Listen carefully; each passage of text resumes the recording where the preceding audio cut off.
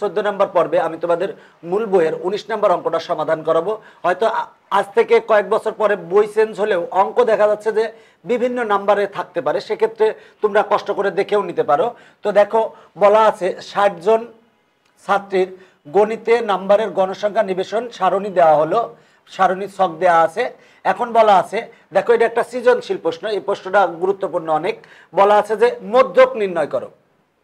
দেখো প্রাপ্ত নাম্বার আর গণসংখ্যা দেওয়া আছে, বলা হয়েছে যে মধ্যক নির্ণয় করো। তো মধ্যক নির্ণয় করবো আমরা। তো ক নাম্বার প্রথমে মধ্যক নির্ণয় করব। দেখো দেওয়া আছে প্রাপ্ত নাম্বার আর গণসংখ্যা, মধ্যক বের করতে হবে। মধ্যক বের করার জন্য আমার প্রাপ্ত নাম্বার আর গণসংখ্যা যেহেতু দেওয়া আছে, এরপরে বের করব ক্রমযোজিত গণসংখ্যা। ক্রমযোজিত গণসংখ্যা বের করার পর এখানে এন জোড় না বিজোড় এটা দেখবো। দেখা যাচ্ছে যে যেহেতু 60 জন শিক্ষার্থী দেওয়া আছে, গণসংখ্যা এখানে দেখো এন হবে 50। দেখো গণসংখ্যা কিন্তু আমার যোগ করে 50 আসে, কিন্তু এখানে 60 জন ছাত্রী লেখা আছে। যাই হোক আমরা 50 হিসাবেই করব। তবে এরকম টাইপের একটা অঙ্ক তোমাদের মূল বইয়ে আছে, উদাহরণ 7 নম্বর অঙ্ক। তো দেখো আমরা এন বের করব। এন হচ্ছে যদি জোড় হয় তাহলে মধ্যক নির্ণয়ের সূত্র বসিয়ে অঙ্কটা ক্যালকুলেশন করলে কাঙ্ক্ষিত অ্যান্সার আসবে। তো দেখো আমরা অঙ্কটা কিভাবে করি। তো মধ্যক নির্ণয় করতে হবে। প্রথমে লিখছি প্রাপ্ত নম্বর, এরপর গণসংখ্যা। দেখো টোটাল গণসংখ্যা যোগ করলে n = 50 আসে। টোটাল গণসংখ্যা যোগ করো, যোগ করলে আসবে 50। এরপরে বের করব ক্রমযোজিত গণসংখ্যা। ক্রমযোজিত গণসংখ্যা কিভাবে বের করব, প্রথমটা দেখো প্রথমে 5 আছে, 5 লিখলাম। 5 আর 8 যোগ করলে হয় 13, 13 আর 11 যোগ করলে হয় 24, 24 আর 15 যোগ করলে হয় 39, 39 আর 8 যোগ করলে হয় 47, 47 আর 3 যোগ করলে হয় 50। দেখো ক্রমযোজিত গণসংখ্যা বের করছি। ক্রমযোজিত গণসংখ্যা বা যোজিত গণসংখ্যা বলা হয়। কিভাবে বের করছি, প্রথম দুইটা যোগ করে দ্বিতীয়টা, প্রথম 3টা যোগ করে তৃতীয়টা, প্রথম 4টা যোগ করে চতুর্থটা, প্রথম 5টা যোগ করে পঞ্চমটা, প্রথম 6টা যোগ করে ষষ্ঠটা। এখানে দেখো এখানে n = 50। দেখো এখানে n টোটাল গণসংখ্যা আছে 50, এখানে n = 50 যা জোড় সংখ্যা। তবে এখানে 60-এর পরিবর্তে 50 হলে ঠিক হতো। তবে দেখো যেহেতু বইয়ে 60 দেওয়া আছে, তাই আমরা কিন্তু যোগ করে যেহেতু আমরা 50 পেয়েছি, সুতরাং লিখবো n = 50 যা জোড় সংখ্যা। যদি জোড় সংখ্যা হয়, দেখো মধ্যক নির্ণয়ের সূত্র হচ্ছে n/2তম ও n/2 + 1তম পদ দুটির মানের যোগফল ভাগ 2। কিন্তু n যদি বিজোড় হয়, তাহলে মধ্যক নির্ণয়ের সূত্র কিন্তু n+1 ভাগ 2তম পদের মান। যেহেতু n = 50, তাহলে মধ্যক নির্ণয়ের সূত্র হবে 50/2তম ও 50/2 + 1তম পদ দুটির মানের যোগফল।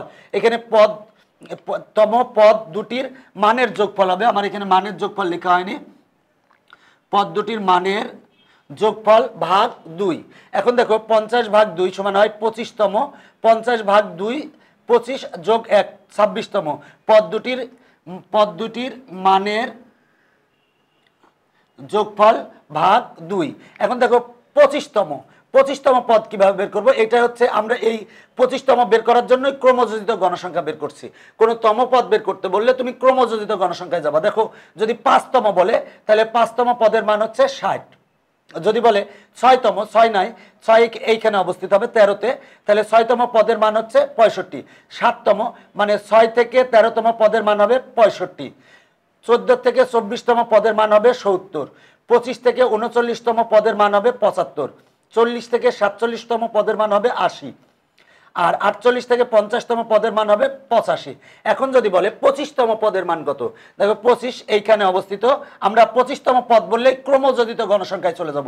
তাহলে 25তম পদ এইখানে অবস্থিত, 24-এর পর 25 এইখানে অবস্থিত হবে। 25তম পদের মান হচ্ছে 75। 48তম পদের মান যদি বলে, তাহলে তুমি ক্রমযোজিত গণসংখ্যায় চলে যাও। 48 কিন্তু এই জায়গায় অবস্থিত, 47-এর পর 48 এইখানে অবস্থিত, সুতরাং 48তম পদের মান হচ্ছে 85। যদি বলে 10তম পদের মান কত, তাহলে দেখো 10 ক্রমযোজিত গণসংখ্যায় চলে যাও। 10তম পদ দেখো 5-এর পরে 10 এখানে অবস্থিত, 10তম পদের মান 65। তো এখন আমার 25তম ও 26তম পদের মান বের করব। তো দেখো 25তম পদ হবে, ক্রমযোজিত গণসংখ্যায় চলে যাও। 24-এর পর 25 এখানে অবস্থিত, 25তম পদের মান হবে 75। আর তাহলে 25তম পদের মান 75। আর 26 দেখো এখানে চলে যাও। 26তম পদ হবে এই 39-এ অবস্থিত, সুতরাং 26তম পদের মান হবে 75। তাহলে 25তম পদ 75, 26তম পদ 75, তাহলে 75 যোগ 75 ভাগ 2, 75 আর 75 যোগ করলে হয় 150 ভাগ 2, 150কে 2 দ্বারা ভাগ করলে আসে হচ্ছে 75, তাহলে আমার নিম্ন মধ্যক হবে 75। অ্যান্সার শেষ। যদি তুমি একবারে অ্যান্সার বের করতে চাও অবজেক্টিভের জন্য যদি আসে, সেক্ষেত্রে তুমি মিলাই নিতেও পারো যে অ্যান্সারটা আমার ঠিক আছে নাকি। সবচেয়ে গণসংখ্যা বেশি কোথায় আছে দেখো 25-এ, তাহলে অ্যান্সার কিন্তু 75 হবে। এভাবে তুমি শর্টকাটে বের করতে পারো। সবচেয়ে যে জায়গায় গণসংখ্যা বেশি আছে সেটাই হবে মধ্যক। দেখো সবচেয়ে গণসংখ্যা বেশি আছে হচ্ছে 15, সুতরাং মধ্যক হবে 75। তো দেখো তাহলে এখানেও অ্যান্সারও কিন্তু আমার 75 এসেছে। এভাবে তুমি শর্টকাটে বের করতে পারো। আশা করি তোমরা মধ্যক নির্ণয় বুঝতে পেরেছো। আর মধ্যক নির্ণয়ের জন্য আমি তোমাদের উদাহরণেও একটা অঙ্ক আছে। উদাহরণের অঙ্ক নং হচ্ছে 7। এই অঙ্কটা দেখলেও তুমি বুঝতে পারবে ভালো করে। যদি মধ্যক নির্ণয় আরো ভালো করে বুঝতে চাও তাহলে উদাহরণের 7 নম্বর অঙ্কটা দেখে আসতে পারো। তো দেখো এবার খ নম্বরে বলা আছে গড় নির্ণয় করো। এখন দেখো গড় নির্ণয় করব, প্রাপ্ত নম্বর দেওয়া আছে আর গণসংখ্যা দেওয়া আছে। এখানে কিন্তু শ্রেণী ব্যাপ্তি দেওয়া নাই। যেটা প্রাপ্ত নম্বর দেওয়া আছে সেটাই কিন্তু আমার শ্রেণী মধ্যমান মানে xi, আর গণসংখ্যা হচ্ছে এপাই। এরপর আমরা এপাই xi গুণ করব, মানে এপাই xi বের করব। টোটাল এপাই xi যোগ করলে সামেশন অফ এপাই xi আসবে। আমরা জানি গাণিতিক গড় নির্ণয়ের সূত্র সামেশন অফ এপাই xi ভাগ n, মান বসাই দিব, আমার অ্যান্সার চলে আসবে। তো দেখো গড় নির্ণয় করব। প্রথমে প্রাপ্ত নম্বর দেওয়া আছে, যেহেতু এটা ব্যাপ্তি দেওয়া নাই মানে ডিফারেন্স দেওয়া নাই, মানে 60 থেকে মনে করো 65, যদি এরকম শ্রেণী ব্যাপ্তি বা শ্রেণী ব্যবধান দেওয়া থাকতো সেক্ষেত্রে কিন্তু আমরা শ্রেণী মধ্যমান বের করে নিতাম। কিন্তু এখানে ডাইরেক্ট দেওয়া আছে কিন্তু শ্রেণী মধ্যমান, তার মানে প্রাপ্ত নাম্বার যেটা দেওয়া আছে xi, এটা হচ্ছে শ্রেণী মধ্যমান মানে xi দেওয়া আছে। এরপর গণসংখ্যা, গণসংখ্যার ইংরেজি নাম আমরা জানি ফ্রিকোয়েন্সি। গণসংখ্যাকে এপাই দ্বারা প্রকাশ করা হয়। দেখো গণসংখ্যা দেওয়া আছে 5, 8, এভাবে আমরা লিখছি। এরপর টোটাল গণসংখ্যা যোগ করলে হয় n, আমরা জানি টোটাল গণসংখ্যা যোগ করলে n হয়। এরপরে বের করব এপাই গুণ xi, মানে গণসংখ্যা আর প্রাপ্ত নম্বর গুণ করব। তাহলে দেখো 5 আর 60 গুণ করলে হয় 300, 65 আর 8 গুণ করলে হয় 520, 70 আর 11 গুণ করলে হয় 770, 75 আর 15 গুণ করলে হয় 1125, 80 আর 8 গুণ করলে হয় 640, 85 আর 3 গুণ করলে হয় 255। এবার টোটাল এপাই xi যোগ করলে বলা হয় summation of এপাই xi। Summation of এপাই xi টোটালটা যদি আমরা যোগ করি 300, 520, এটা ক্যালকুলেটরে যোগ করলে হয় 3610। আমরা জানি গড় নির্ণয়ের সূত্র সামেশন অফ এপাই xi ভাগ n। সামেশন অফ এপাই xi এর মান হচ্ছে 3610, আর n এর মান গণসংখ্যা টোটাল যোগ করলে হয় n, n এর মান হচ্ছে 50। 3610 ভাগ 50 সমান আসে হচ্ছে 72.2। এটাই হচ্ছে আমার গড় অ্যান্সার। তাহলে আমার কাঙ্ক্ষিত উত্তর চলে এসেছে। তার মানে গড় নির্ণয় আমার করানো শেষ। এবার আমরা পাইচিত্র আঁকবো। দেখো পাইচিত্র আঁকানোর জন্য আমার যেহেতু পাইচিত্র আঁকবো এটা সাদার সাহায্যে আমাকে ডিটেলস দেখাতে হবে, এই জন্য আমি তোমাদের হাতে কলমে শেখানোর জন্য আমি একেবারে খাতায় চলে যাচ্ছি। এখন আমরা খাতাতে তোমাদের পাইচিত্র আঁকানো শিখাবো। এখন আমরা 19-এর গ সমাধান করবো। দেখো বলছে প্রদত্ত উপাত্তের পাইচিত্র আঁকো। দেখো প্রাপ্ত নম্বর দেওয়া আছে আর গণসংখ্যা দেওয়া আছে, পাইচিত্র আঁকতে হবে। দেখো আমরা জানি পাইচিত্র হচ্ছে একটা বৃত্তাকার লেখচিত্র এবং একটা বৃত্তের কেন্দ্রে সৃষ্ট কোণ হচ্ছে 360 ডিগ্রি। দেখো আমরা জানি বৃত্তের কেন্দ্রে সৃষ্ট কোণ হচ্ছে 360 ডিগ্রি।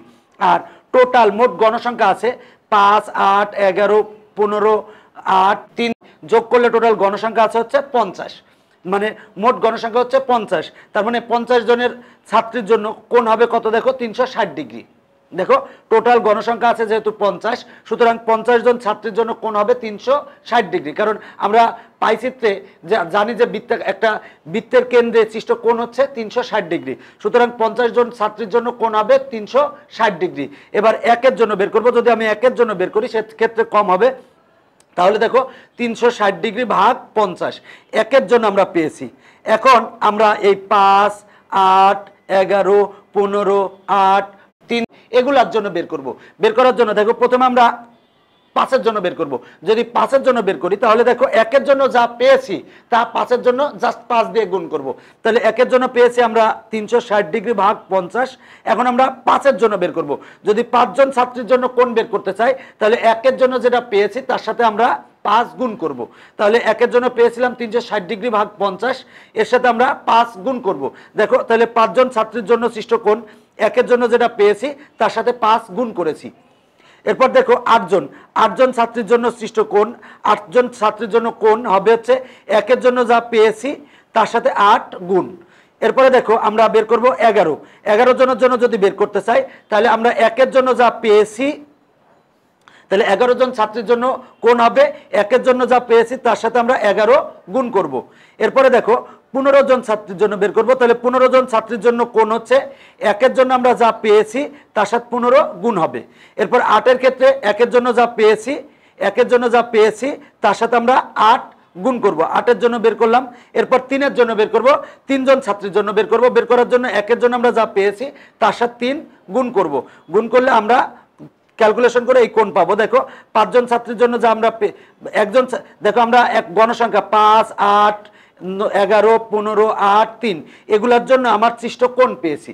আগে আমরা দেখো টোটাল গণসংখ্যা ছিল 50, তাহলে আমার বৃত্তের সৃষ্ট কোণ হচ্ছে 360 ডিগ্রি, তাহলে 50 জন ছাত্রীর জন্য কোণ হবে 360 ডিগ্রি। তাহলে 50 জন, তাহলে একের জন্য আমরা পেলাম হচ্ছে 360 ডিগ্রি ভাগ 50।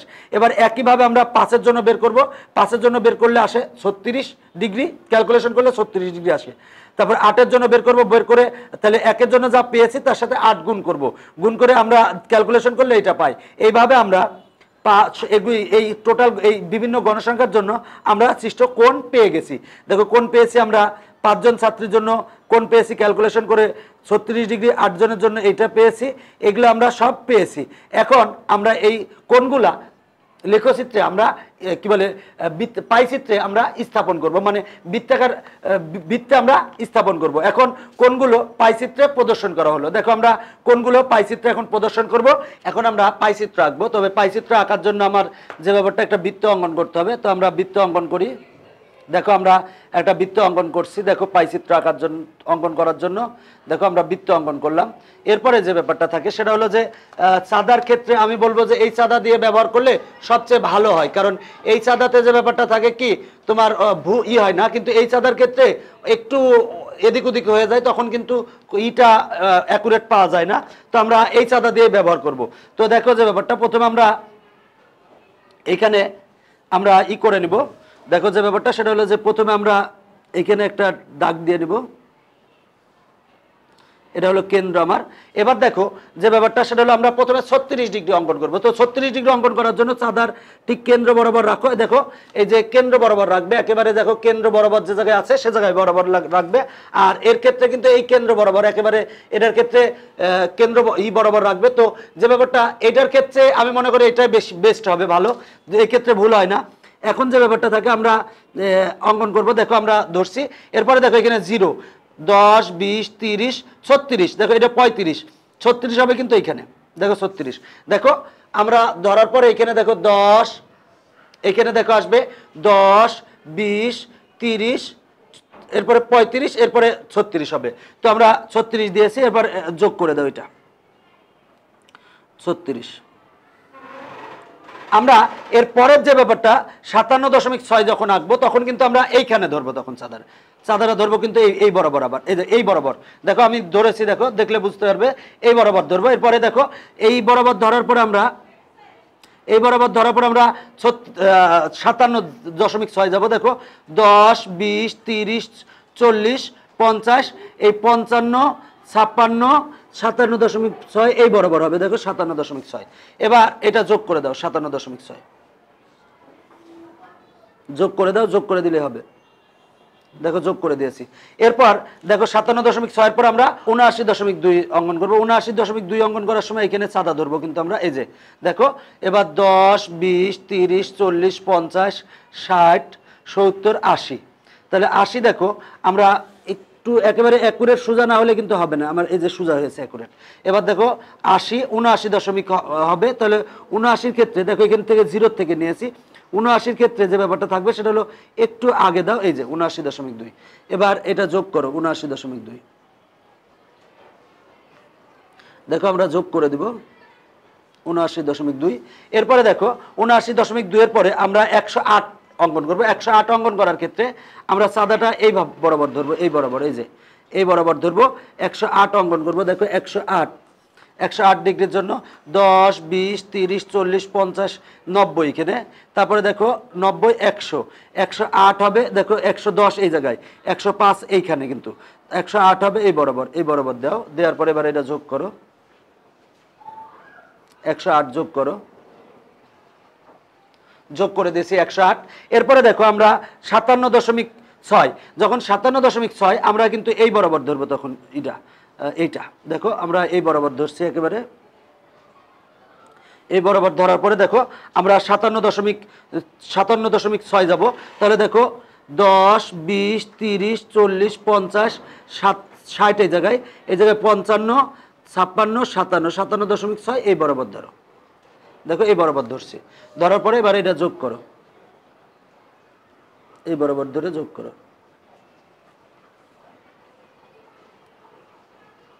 দেখো আমার যোগ করা শেষ, আমার চলে আসছে আমার কাঙ্ক্ষিত পাই চিত্রটা।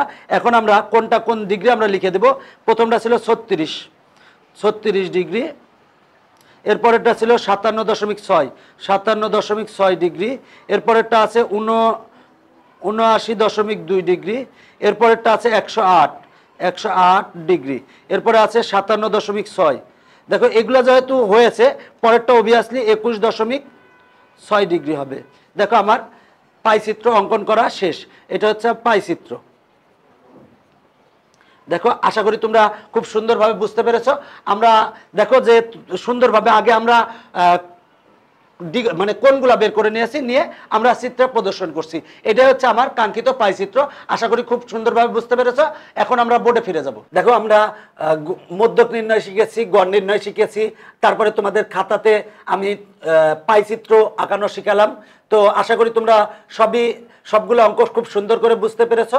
আমি এর পরের লেকচারে তোমাদের মূল বইয়ে যে 20 নাম্বার সৃজনশীল আছে সেইটা সমাধান করাবো। তো সেই পর্যন্ত সবাই ভালো থাকবা। সবাইকে অনেক অনেক ধন্যবাদ আমার এই লেকচারটি দেখার জন্য।